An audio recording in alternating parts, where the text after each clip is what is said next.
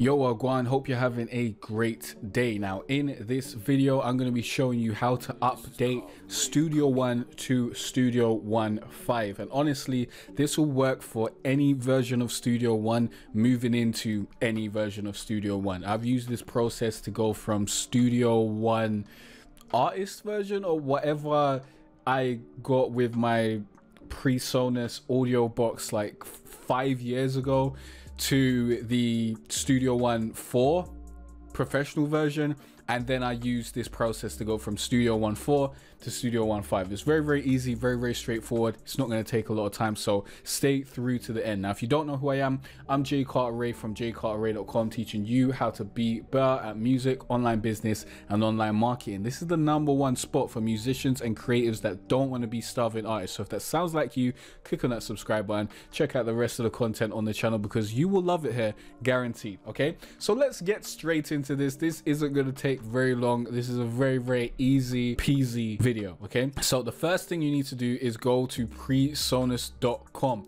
Now when you get here, you may be wondering, okay, how do I get to my profile? How do I get to my downloads? Well, in the top right hand corner here, there's a very small login button. Honestly, this should be a little bit bigger, but if you click over here, then it will either automatically log you in, which it did for me, or you will be taken to a page where you can enter your details so that you can log in to PreSonus and have access to all your downloads and all your purchases. Now, once you have purchased Studio One 5 or whichever Studio One you're upgrading to, it will show up in your profile. Now I'm going to go to my profile and I will have to blur some things out. Don't worry about that. I'm just blurring out my email so I don't get spam and stuff like that, and my serial keys for my products basically. So let's get over there. Let's actually scroll down past my face and my email. So here we'll see my recent purchases. So we got Studio One 4 Professional,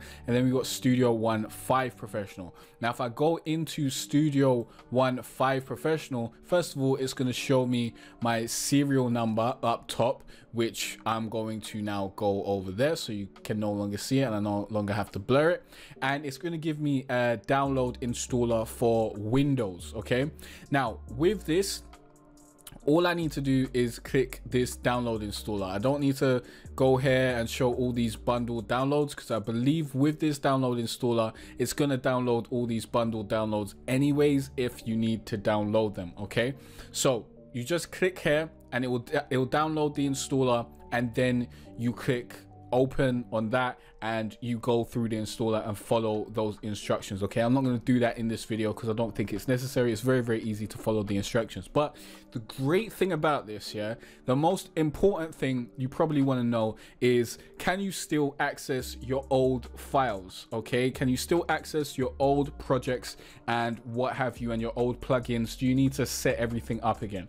The answer is yes and no. So yes, you can access your old files and all your old plugins. No, you don't need to set everything up again, which is, it's absolutely beautiful the way this was done. And this is why I had to make this video, because I was like, this is such a smooth process. So let me show you what happened. So this is Studio One 5. Now this is, I believe this is probably the last song that I made in Studio One 4 and haven't yet brought over to Studio One 5. I'm not 100% sure on that, but any further back, like 4 months ago, Think About Me was definitely in Studio One 4. So basically, it's got every single track that I've ever created, yeah, and this happened when I upgraded from the previous version to Studio One 4. It's got every Studio One track that I've ever created, and you can easily go and search through there and find them in your recent files. And can you open them? Yes, of course you can, otherwise they wouldn't show it to you here. But the thing is, once you open your Studio One track in Studio One 5 or whichever one you're upgrading to right about now, and you save it, you can't revert back to it in the older version of Studio One. So keep that in mind. That might be important to you, it might not. Honestly, I'm just going to use Studio One 5, so there will be no reason for me to go back to Studio One 4, so I don't need to worry about that. But I just wanted to let you know just in case. So that's how you get Studio One updated to the newest version. Just install the newest version and use that. Now, you will still have Studio One 4 on your system. For example, I've got Studio One. Where's Studio One 4? I can't even see right about now. Here's Studio One 2, which is the original one that I got with my PreSonus audio box. And we will have Studio One 4 here as well. I am just going blind. I'll just type in Studio One in here and you'll see that come up very, very easily. You'll see Studio One 4. So if you want to save some space on your PC, then you may want to actually get rid of Studio One 4. Now, is Studio One 4 here? Yes, there we go. Studio One 4 right there, so I can still open that and all that sort of stuff. And in order to uninstall that, you'll go to Windows and go to Settings. Come on, Windows, why you gotta take so long for me? let's speed this up. All right, let's speed this up, mate. So you go to Settings, and then you want to go to basically uninstall or install programs, or uninstall and repair programs. So here we go, apps. So here you'll be able to uninstall and do all that sort of stuff. So we go into apps, and then you basically need to wait for this to load because it's just taking ages. It's not showing me anything right about now. And I don't know if that's because I'm recording or just because Windows is taking ages to work. Okay, now we got some stuff. So you'd scroll down, or you'd click in here and you type Studio One. I can't do that right now because everything's taking ages to actually work, and me clicking in here is even taking ages for that to come up. So you type in Studio One 4 or Studio One, whichever version you was using, and then there will be an uninstall button on here as well, which I wish I could show you, but I'd have to wait like another 5 to 10 minutes for this to come up and for me to be able to show you that. But I'm sure you'll be able to figure it out. So, okay, here we go. Now things are working. Now, if I type in Studio One 4 here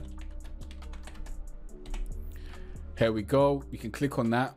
And if we click on that, we'll have this uninstall option right there. Okay, so that's how you uninstall the previous version of Studio One. Now, I haven't done that before, so I don't know what kind of consequences you may run into from uninstalling the previous version of Studio One, because I haven't done that even for this Studio One 2 from like 3 years ago. There's Studio One 4. Jesus Christ, my eyes are terrible.